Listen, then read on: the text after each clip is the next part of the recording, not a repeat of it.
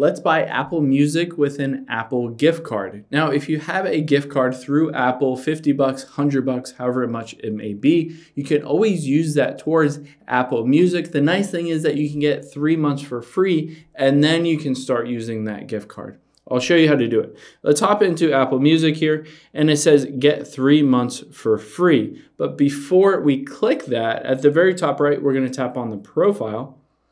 And then you can see at the very top, it says redeem gift card. And I can tap on that. And it says redeem your gift card. You can either use the camera, I can tap on that. It'll pop up with the ability to kind of scan that gift card. Or I can hit enter code manually. And then you can just enter in that gift card code so that it loads it into your Apple Music.